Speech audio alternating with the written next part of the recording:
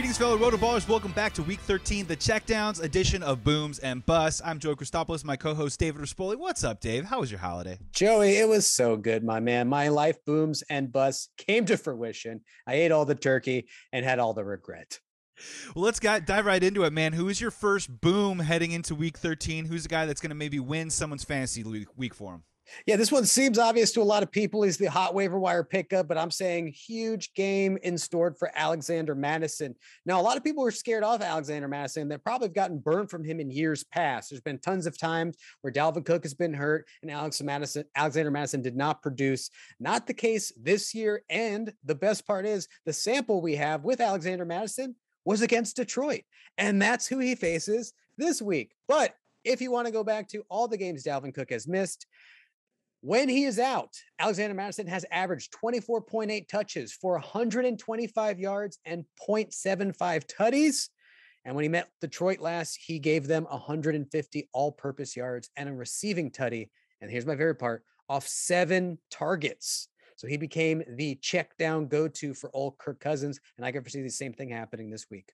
And the best part is they're playing the Lions, Dave. Yes. 11 different running backs have posted at least 14 plus fantasy points against the Lions this year. I think Madison can do it again. I'm super all over this. I'm super into it. And after the Bears beat the Lions, I don't think the Lions are going to get another win yet this season. Sorry, guys. So any player that's going up against them is probably a good play.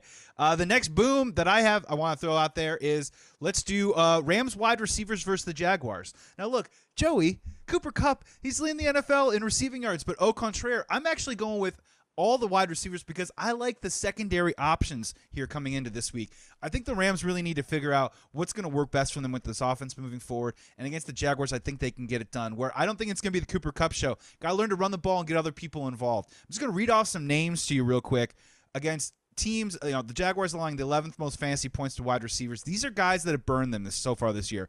Cortland Sutton, A.J. Green, Christian Kirk, Tyler Boyd, Tyler Lockett, Brandon Ayuk, Russell Gage. Those are all wide receiver twos in most of these offenses, and they've all burned them for at least 80 yards and a touch this year. That's why I'm loving Van Jefferson, and I know there's a lot of hate going around about Odell.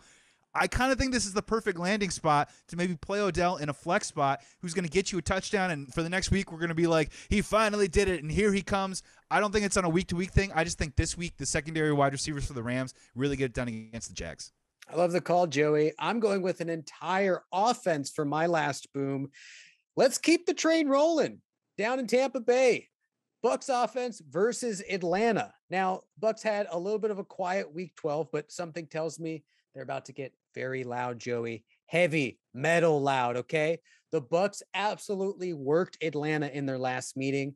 Evans went off for 2 tutties. Godwin scored a tutty. Gronk went off for 2 tutties.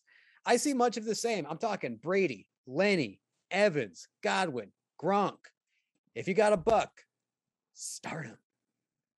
I keep thinking you're talking about like the Beatles Get Back documentary. Like Lenny, Brady, they all got back together. And yeah, if you look at the Falcons, who they played over the last 4 or 5 games to, they really haven't seen some big-time receivers outside of CeeDee Lamb. So this might be kind of a rude awakening for them. As the numbers have come down, the competition really hasn't been there. Dave, man, it is time for our bust this week.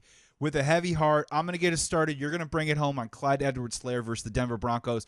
I just don't like it because this Broncos defense is kind of tightened up somehow without Von Miller on the field. They haven't allowed a single tight end to running backs over their last 4 games. And Edwards-Helaire, I'm not really a buyer yet. Are you a believer or are you a bust on Helaire this week? I think Edwards-Helaire is going to be a huge bust. I think this is a guy who, he got you 63 rush yards and a score, but I think he's going to leave fantasy managers feeling very, it's going to be a week because Denver held Austin Eckler to 32 rush yards, Zeke to 51 rush yards. I mean, these are great running backs. These are running backs leading the league in different stats, and they've been tough on them. I just can't see it happening with CEH, and we know Mahomes can get it done so many different ways, right? And it's very rarely that they get down to the 5 and they're trying to run it in for 3 plays. And I'm going with my final bust, and this isn't necessarily don't put him on your bench. This is just watch out and maybe prepare yourself for a little bit of a disappointment. I'm calling bust on Stephon Diggs versus the New England Patriots this week. Look, it's the tale as old as time that Belichick will take out your number one guy and say, beat us with other players on the field. Stephon Diggs is that number one guy. The Bills' offense, up and down, pretty mediocre, honestly, over the last 4 or 5 weeks. So that's not a great matchup against the hot Patriots defense. And then the final one is against the Patriots, only 2 10-plus fantasy point games from wide receivers since week 7. Diggs could maybe get to that number, but is he getting over 12, 13? I'm dubious. He is a bust for me in week 13. Yeah, only the Cardinals and the Bills have given up less receiving yards and touchdowns than New England. They're an absolute red matchup for anybody. And like you said, Joe, Bill Belichick does better than anybody else, takes away the best weapon. That's definitely Stephon Diggs. Life boom, life bust. You got it before we get out of here, Dave? Joey, I'm just happy to be here and alive, okay? That's my boom and my bust, because at any time it could bust. We all know that. Life boom for me, new Ghostbusters. Don't read the reviews. It's actually really fun if you walk in without some sort of weird expectation that it's going to make all of your dreams come true. It's just Ghostbusters. It's a fun movie. Life bust. Dave, I can't stop pooping. Uh-oh. I know. Thanksgiving. Really went for it. Gotcha. Can't stop. I can't stop. I don't know when it's going to happen. There's a hole in my chair right now just in case. That's my life bust right now. Oof. And that's Boom and Bust for Week 13, the checkdown. Dave's speechless. I'm still talking, but I'm Joey Christopoulos at Joey Sports Guy. My co-host David Rispoli at Teddy Guy. Make sure you give him a follow on Twitter. Boom and Bust. Go win that league. We'll see you next week.